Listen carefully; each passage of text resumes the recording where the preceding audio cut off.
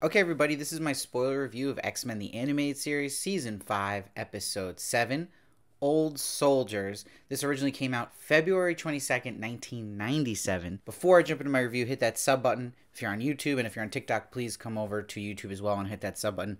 I can use all the help I get starting this newer X-Men channel. So this episode starts in a graveyard in Paris in present day, and we see Logan is really angry at the grave of this mysterious person, Andre Cocteau, and he says, "You cheated me." So this leads to a flashback in 1944 Paris in World War II, and we get to see Spy Logan here. Remember, this is before he has everything happen to him with Weapon X. So right off the bat, what's so cool about this episode is that we get to see Logan use his claws still, but they're actually on his gloves, which is a callback to how his origins from the comics were originally set out, that he didn't have them through his skin, and they switched that later on. Now, when we see this Spy Logan in an alleyway, I love when he's hiding on the roof and he says, "Uncle Adolph's goose-stepping goons had the place sealed tight." So great. And it's great you see these little clever Logan moments, like him just distracting a bird so the bird would distract the Nazi soldiers. I really like that. And he meets Justine and also meets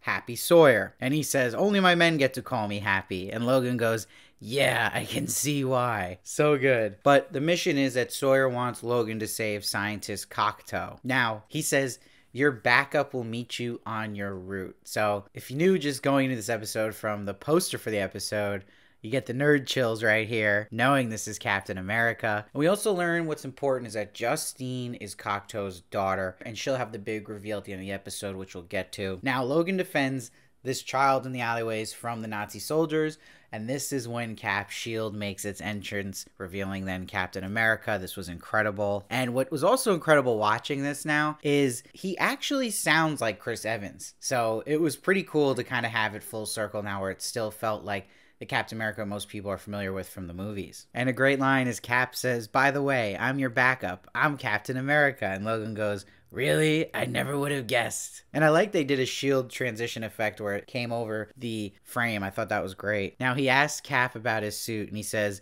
"You wouldn't catch me in something like that. Gotta itch." It's great he says this because we'll know Wolverine will eventually wear a costume that makes him stand out too, and probably itches. Now they find Cocteau on their mission.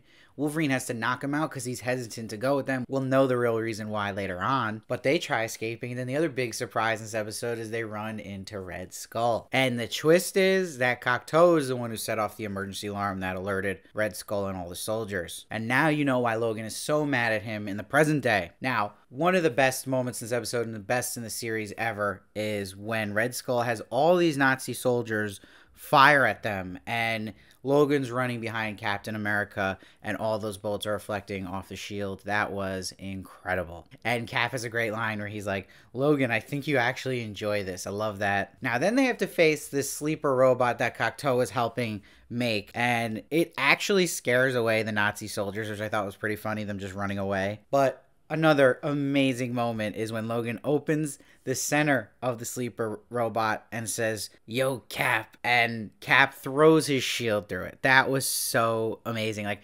what blew me away with this episode is the excitement seeing Captain America was in it, but to see him and Logan work together and it actually delivering all of that action was so awesome. And I hope one day to see this in live action because it's amazing. Now they try to hold on to the plane where Red Skull and Cocteau are escaping, but they fall off and they fall into a hay wagon.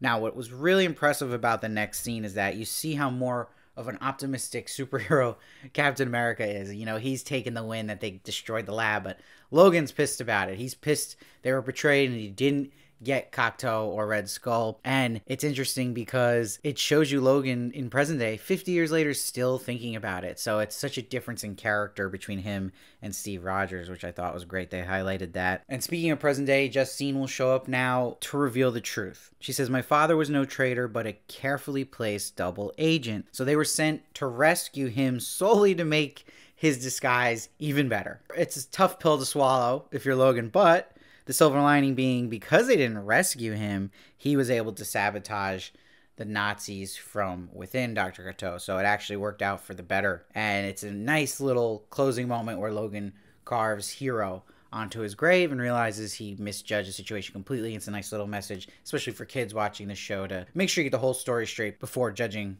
somebody and their actions. So this was an amazing episode to me, and I know a lot of people have a lot of hate for season 5, but this is one of those special ones that's still there in season 5. I'm giving it a 9.2. The action was possibly my favorite in the show ever.